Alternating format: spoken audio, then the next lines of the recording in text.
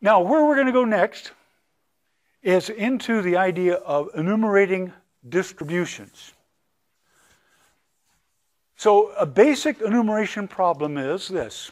Given a set of M objects and N cells, boxes, bins, locations, etc., how many ways can they be distributed?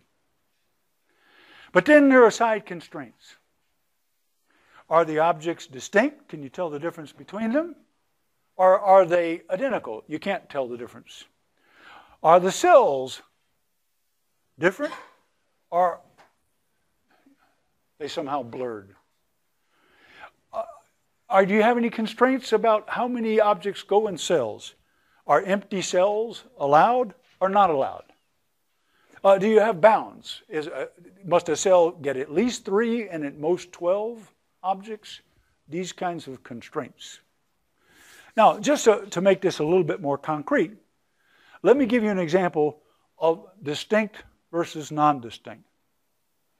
If I come in with a batch of books, and each book is different, and I give you a couple of books, and I give you a book or two, and I don't like you today, I don't give you any book, and I really don't like you, because you found my 21.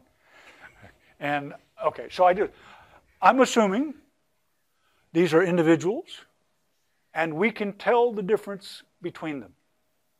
And I already told you in advance that I came in with a stack of books with all the books being different. Distinct objects, distinct bins. I'm placing objects in bins, but they're all distinct. I come in with a stack of dollar bills. Now, I guess technically the dollar bills have serial numbers on them, but nobody cares about that. They care about the amount. So I come in with a stack of money, and I give him $35. He doesn't look at the serial numbers. He just wants to see the 35. And I give him 50.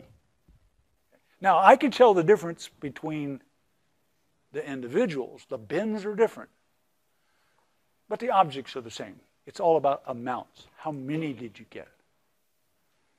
And you can make up lots of examples. Paper clips. You open up a box of paper clips. They all look alike. So if you start passing them out, those are non-distinct objects. It's how many paper clips do you get. That's what matters. Okay, now, does it matter about bins? Well, yeah, okay, I can make a pile. I make a pile, and then I can shuffle the piles, like they do at the Braves baseball game, where they start shuffling the hats, the peanuts under you can. Okay, so maybe I can shuffle the bins, but you can't tell any difference between the bins. So 2 red ones in this one and 1 blue one in this one is the same as 2 red ones in this one and 1 blue one in this one. So we'll have these kinds of things. And then whether you're allowed to have an empty cell or not a cell, or whether you can have upper and lower bounds, like you must have some objects in this one, or I'm allowing you to not, because it's fundamentally different. If I come in here in a stack of bills, and in my case it won't be a very big stack, and the requirement is that everybody has to get one, I'm not sure that I have enough money to do that. Okay? Now I got to have a lot of bills just to meet the basic requirement that everybody's got to get one. All right.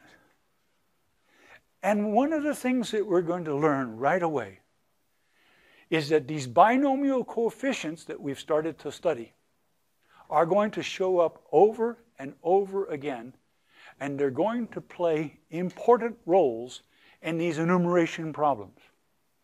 All right, we have about 4 minutes left today, and in that time, I'm going to show you how to solve one of these enumeration problems using nothing more than binomial coefficients.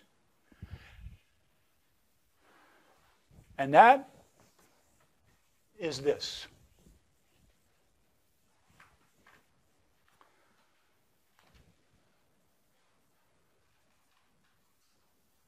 distinct bins, non-distinct objects,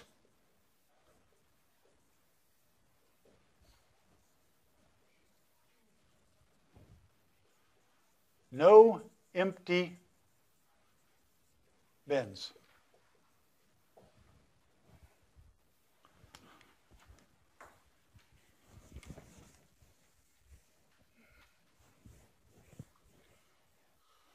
And here's the way we're going to do it. You'll see just how easy this is.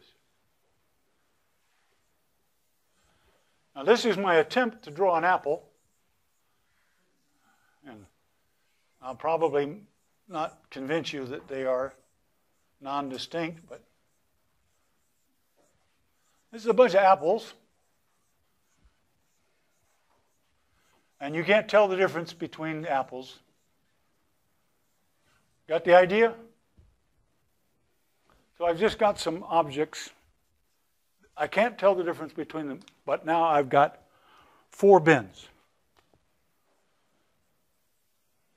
And I really can't tell the difference between the bins. So I'm going to distribute those apples into 4 bins, but every bin is going to get at least 1 apple. How can I do that? And here's what I want you to see. What you do is choose gaps. Choose a gap, another gap, and another gap. There are 4 bins. Choose 3 gaps. Choose 1 less gap than there are bins. Then these apples go in bin 1. These apples go in bin 2. These apples go in bin 3. And these apples go in bin 4. So how many gaps do I have? 1, 2, 3, 4, 5, 6, 7, 8, 9, 10, 11, 12, 13, 14, 15, 16. I have 1 less gap than I have objects. So if I have m objects and n bins, I have m minus 1 gaps, and I choose n minus 1 of them. And that's the answer. That's all there is to it. That's pretty slick, isn't it? So, first problem solved. But look at the special conditions. Distinct bins, non-distinct objects, no empty bins allowed. As I change those parameters, the problems will get harder. Okay, look online for material from Lecture 1 and Lecture 2, maybe a couple of corrections, and I will see you next Tuesday.